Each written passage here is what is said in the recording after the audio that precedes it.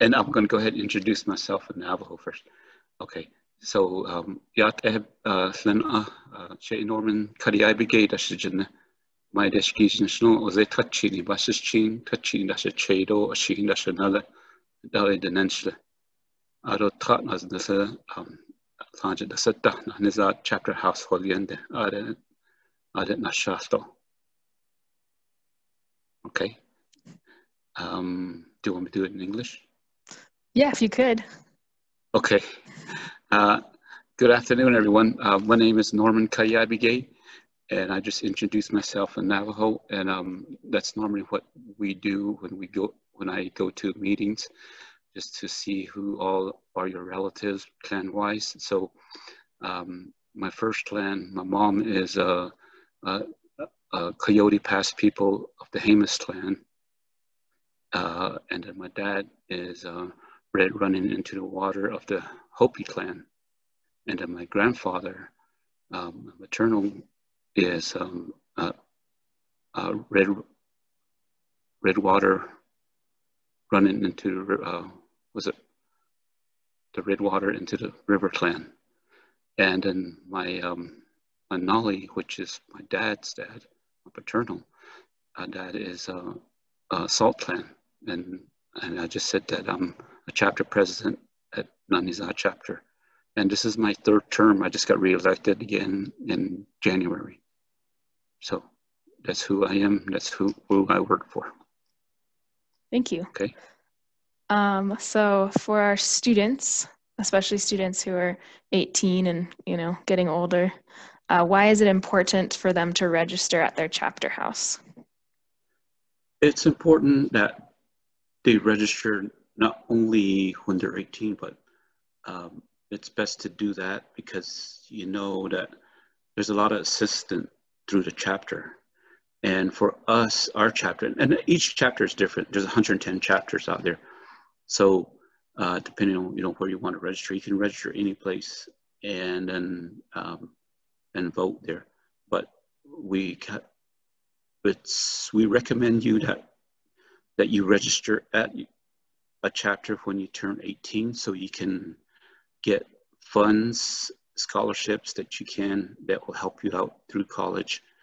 And for us, the way, like I said, chapters are different. So because that, if you register there, if your parents are registered at a chapter, you can get assistance through them when you haven't reached 18 yet. So that's kind of how important it is that you register at the age of 18. And there's each chapter has a limit of how long you had to be their member. Like for us, you had to be a member. You register as soon as you turn 18, and then it's 3 months you have to be a registered member to get assistance. So in this case, if you're looking for scholarship, you have to do that before. So.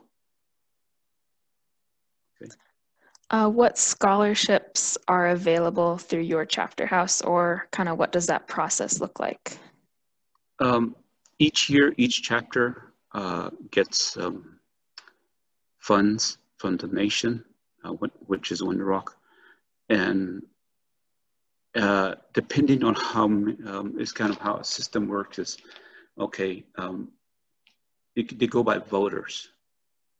Okay, depends on how many voters you have. And then after that, how much fund is, they call it 50-50. So let's say, it depends on your voters, and then depends on the population in your area also too, of how many money you're trying to get here. So how much they deserve. I can take a number, let's say the chapter gets, let's just throw out a number here, $1,000. Okay, so each chapter, or not $1,000, $1 million. Okay, so each chapter is going to get divided. Okay, the 500,000, the first lump goes through the chapters, 110 chapters, like I said, evenly.